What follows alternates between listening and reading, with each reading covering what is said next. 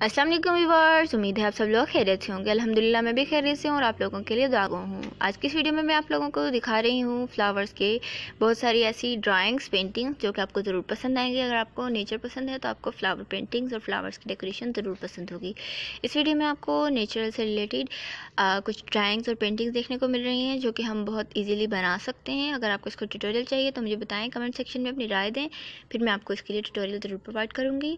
और आप देखें हम कितने आसान तरीके से इस तरह से डिज़ाइनिंग कर सकते हैं अपने घरों को। यानी अगर हमें कोई स्पेसिफिक एरिया भी डिज़ाइन करना है, हम अच्छे से पेंट कर सकते हैं और फ्लावर्स बना सकते हैं बहुत अच्छी तरीके से पेंट्स की मदद से। बहुत इजी से स्टेंसिल और आइडियाज़ आपको मैं बता सकती हूँ। अगर आपको पूछने हैं आप मुझे बताएं कमेंट्स में, ताकि मैं इसके लिए एक स्पेसिफिक वीडियो बनाऊँ अपने प्यारे प्यारे सब्सक्राइबर्स और वीडियो व्यूवर्स के लिए। जो लोग मेरे चैनल पर न्यू हैं प्लीज़ मेरे चैनल को सब्सक्राइब कर दीजिएगा और साथ में दिए गए बेल आइकन को भी प्रेस कर दें। बेल आइकन को प्रेस करने से ये बेनिफिट होगा, आपको डेली नोटिफिकेशन मिलता रहेगा।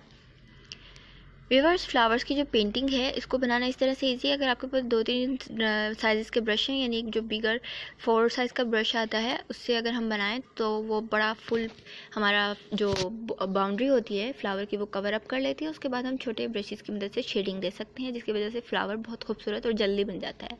अगर आपको कॉम्प्लिकेटेड फ्लावर बनाने का शौक़ है, कॉम्प्लिकेटेड से मुराद ये होता है साइज़ में वो बड़ा होता है, उसके कलर्स और उसकी जो शेडिंग होती है उसमें हमें ज़्यादा टाइम लगता है, उसमें ज़्यादा टाइम कंज्यूमिंग फ्लावर भी होता है, तो वो भी हम बना सकते हैं। बहुत आसान तरीके से ही बनते हैं वो भी, लेकिन उसमें थोड़ा यह है कि एक फ्लावर में बहुत ज़्यादा टाइम लग जाता है। लेकिन अगर हमें ज़्यादा फ्लावर्स बनाने हैं, छोटे छोटे काफ़ी सारे, तो वो हम आसान ट्रिक से बनाएं तो ज़्यादा बेहतर होता है। जैसे कि आप ये देख रहे हैं, इसमें 2 शेड्स को, रेड एंड वाइट को मिक्स करके सिर्फ स्टेप्स लगाए हुए हैं। उसके बाद सेंटर में फिलिंग की हुई येलो कलर की मदद से।